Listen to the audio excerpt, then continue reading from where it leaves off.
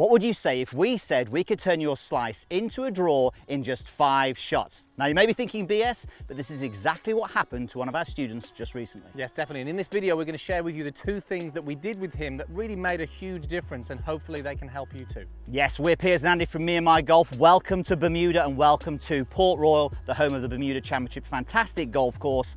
Now our mission is to make you better at golf. So if you want to get better at golf, you better make sure you hit that subscribe button and that notification bell to improve your game. Yes, definitely. Now we're going to share a lesson that we did over a couple of weeks ago with one of our students, and he was struggling with a slice, and it was incredible really that how quickly we changed it in just a few shots, and it was just a few shots. So hopefully in this video you're going to learn the couple of things that we did that really made a big difference. Now let's take a look at Lee's golf swing, and what you're going to notice, it's actually a good golf swing, but he was really struggling with a slice, with his irons and with his driver.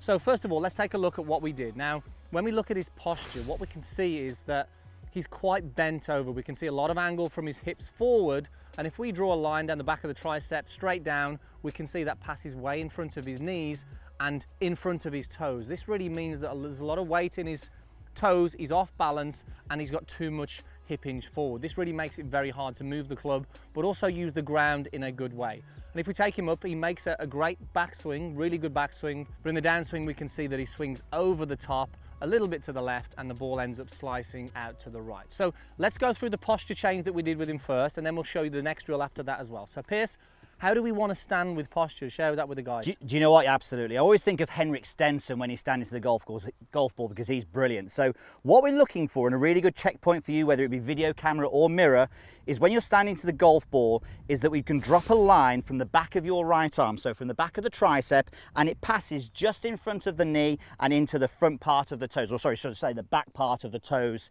in the trail foot there. So from there you can be much more balanced, and as we'll see, you can get it on plane a lot easier. Definitely. And Lee was obviously quite bent forward, and it's just really hard from there to use the ground in a good way, and you're going to be off balance doing that, and that's obviously what we don't want. So from numerous things, Piers, slice and absolutely. power was going to be a big thing. So let's just hit a shot, and let's just sort of see from here and get a good look at this. And you can see Pierce's spine angle here. It isn't that bent forward, but he's nicely balanced on the middle portion of his foot. This is the 15th hole. This is a really hard tee shot, but you know, I'm up to the challenge.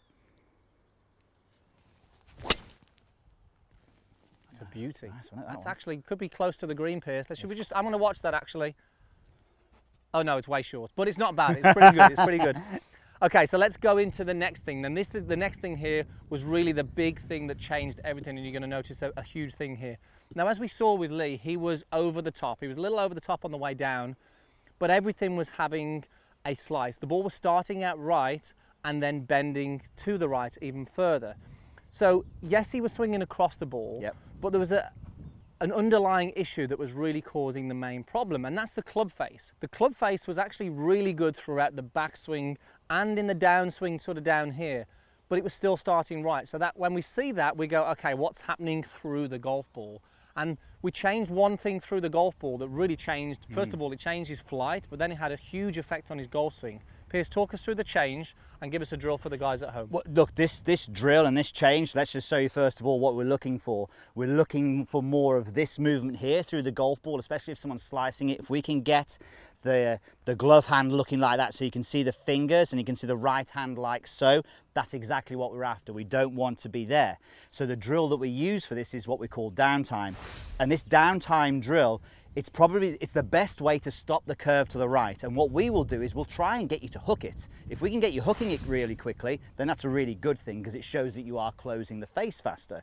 So all we're saying is from here, if I had my watch on here, I'm hitting shots, so I haven't got it on, but if I were to swing through that hitting area, I want to get the clock face on my watch pointing down to the ground. So that's the downtime. So the back of my lead wrist is pointing down to the ground, or my palm is pointing straight up.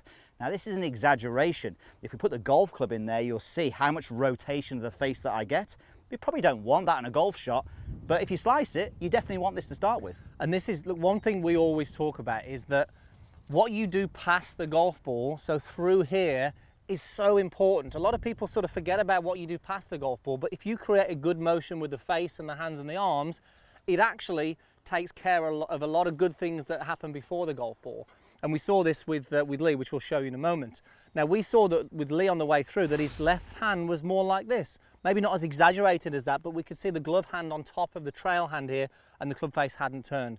And as soon as we did this drill with him and got the face closing, slice had gone. And the fact that we coupled it with posture was just incredible, really. And it really was. I think it was probably less than 5 shots that we did this as well. So it was great to see.